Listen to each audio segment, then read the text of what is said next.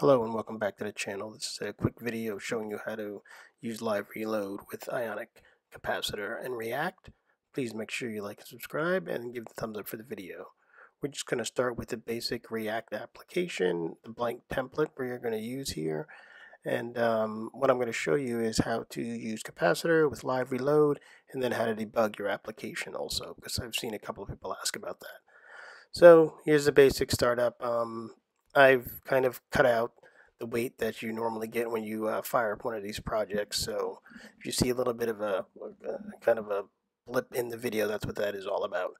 But these are really just the basic steps. So we've started the project. Now we've changed it to the directory. We've done the npm install. And now it's time to just build the project. You need to get that build directory in place initially so that Capacitor can work properly. So we've got the build directory. We have the build directory in place, and now we're going to do the Ionic Cap Sync iOS. The Cap Sync iOS will move over all the web resources, and then it'll also make sure that all the plugins and the necessary binaries get moved to the proper place. Next up, we want to do the Ionic Cap Run iOS with the live reload and the external flag set. That's the magic. So what's going to happen is your website will be running, the application will be running in the device, and then what it's pointing to your website. So changes to the website will be live reloaded onto your device.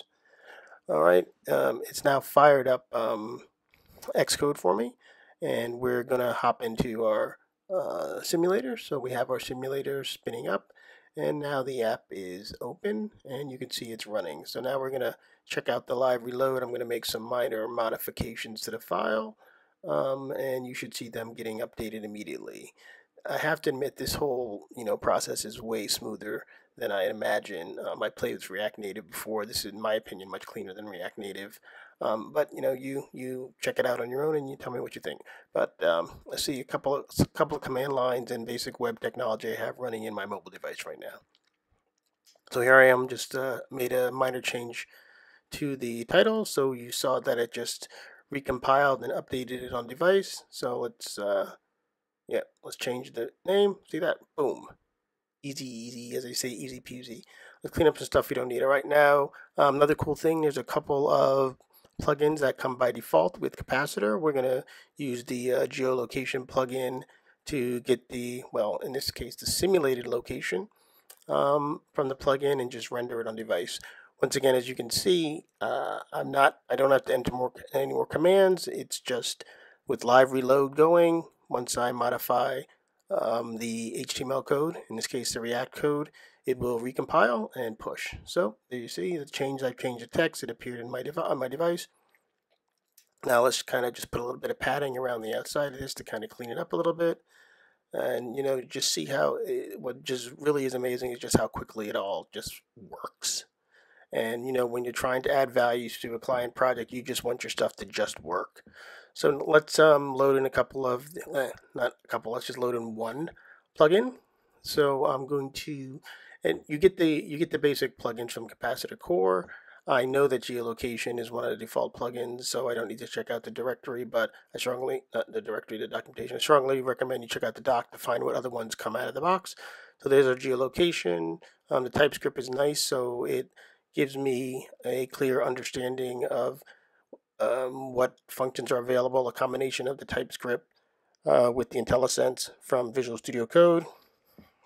We're going to use effects. So when the component is mounted, it will call my when the component is mounted, it will call my get location function, which I'm about to create here. And then we're going to use the use state. So when I make my asynchronous call to get the location, I will call the set location function, which will force the component to re-render, and the component will re-render and write out the location of the device. But as I said, we're in a simulator, so I believe it's going to just give us the Apple location, because that's usually what it does in this situation. Since most of these plugins are return promises, we're going to use the async await here to get the location. So with the geolocation, get current position, we return the location, and then we're going to use the set location along with the use state to modify the state, which will cause the application to re-render. All right, so we have our set location, and let's just drop it in our use effects. Gets dropped in there. It's got to be annoying to see me always reformat my code. I just like everything to be nice and clean. All right, now just use some more of the IntelliSense. We're going to use let's use an label. And then we'll use a JSON stringify to take the object that we get returned and just print it in plain text so that we can read it. The whole purpose here is just showing you how quickly it's integrated, how smooth everything works with the CLI, so that you can try it for yourself. All right, it's integrated. We have my location and it's rendered location. And if you notice, we still have not had to type in any more commands. It's all just compiling, reloading, and pushing properly to the device, which is exactly what we wanted to do. Okay. Next up, let's add a little bit. Let's clean this up a bit with this with your built-in style utility classes that you get. This Ion text wrap, so we get it nicely wrapped. All right, and then now the big thing that I see people struggle with is just the ability to debug on device. I mean, it's live reloaded. It's your web code. So what we do for iOS, we just open up Safari. As you can see, we have access to the web application running on device. You notice I dropped the breakpoint. So when I reload here, we should hit my breakpoint. My breakpoint's hit. We stopped inside of my code. You can see on the right, we can look at we can inspect variables. We can step through the code if we want to. And I'm inspecting variables. The code's not mangled or anything like that. No messing around with source maps. It just effing works, which is amazing. So that's pretty much what we got. And I hope you guys enjoyed it. And please make sure you like and subscribe. And we will see you next time. Bye.